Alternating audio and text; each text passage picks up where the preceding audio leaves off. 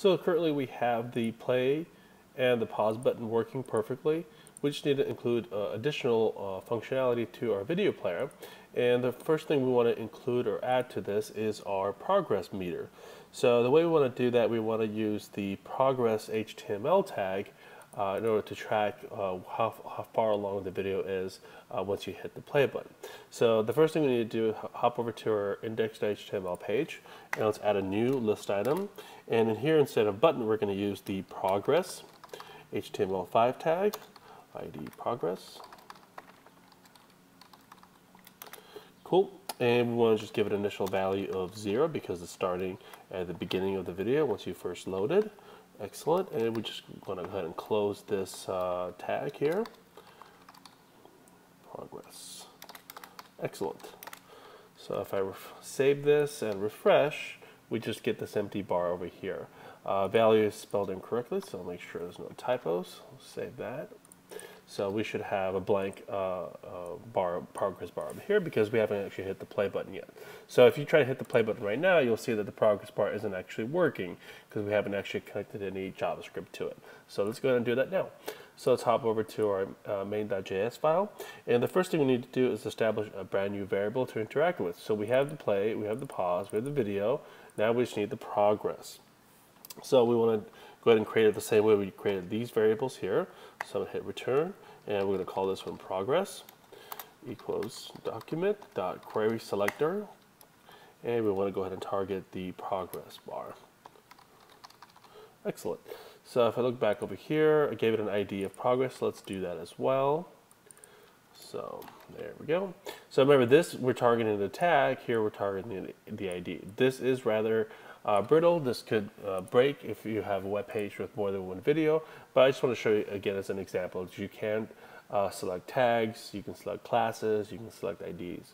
So we're just going to leave that as is for now. Okay, so we just target the progress bar. So next we need to do, we should always test to make sure we got it correctly. So console log, and we want to go ahead and output progress variable. Make sure this is not commented. So put a semicolon here. Excellent. Let's refresh the page, bring up the console. There it is. Progress is being selected. Excellent. So now we can interact with it.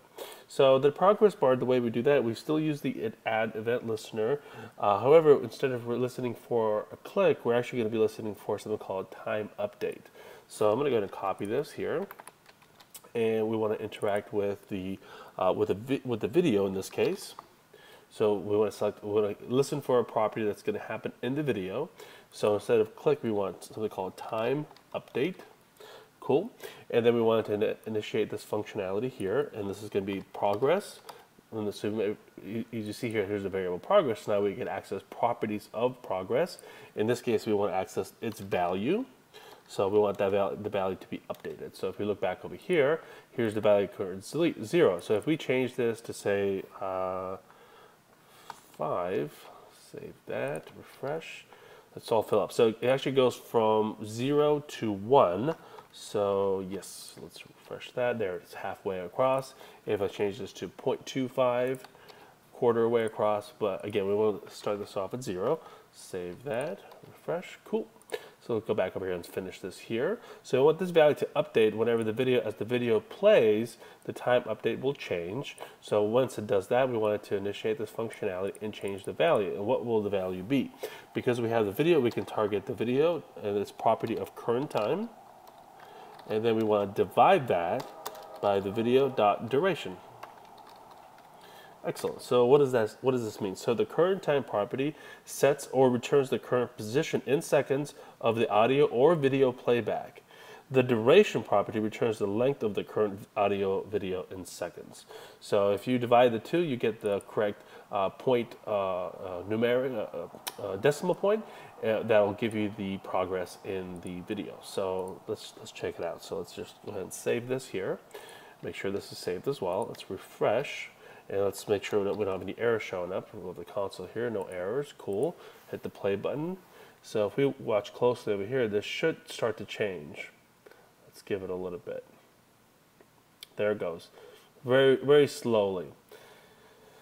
There it goes. So changing the progress meter by clicking onto it is actually out of the scope of this class. However, that is something you can do if you were interested, so I'll leave that up to you to investigate. But it's not something I will be getting into as it is a bit out of the scope of this class. But this is nice introduction and gives you an idea of where to look to see how you can change that. So, okay, so perfect. So that's how to change the progress bar. The other thing I want to also show you is how to change the volume.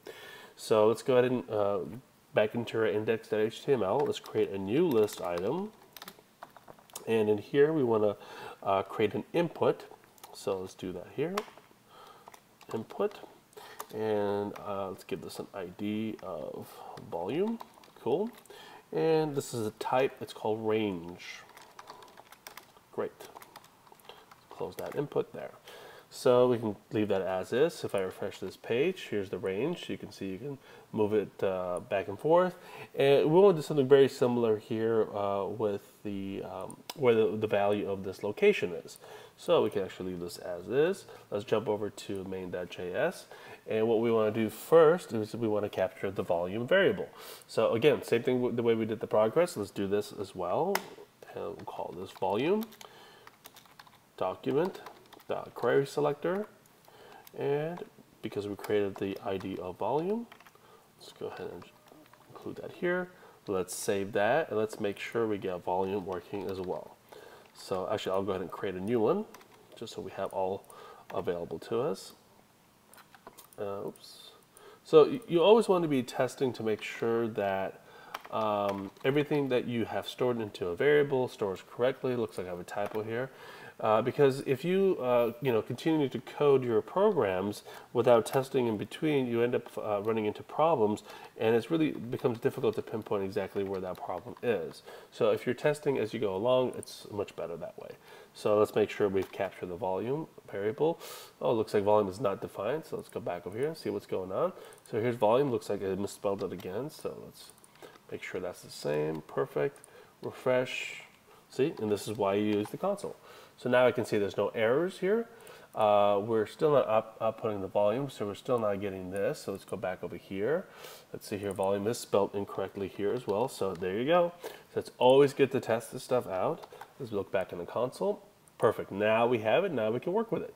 So simple typos like that are one of the biggest reasons why we have errors in our programming code. So now that we have the volume set in a variable, we can interact with it. So we want to do the exact same thing again. Copy this over, add event listener. So we want to listen for the, instead of the video, we want to get the volume, which is now the input of the type range. We want to add event listener. So whenever somebody changes it, so whenever somebody clicks on it, drags it left or right, it's going to listen for that, and it's going to update the parameter, the value of that range. So in here, I'm just going to click change. Cool. And we want to just add a little argument here of E we're going to use.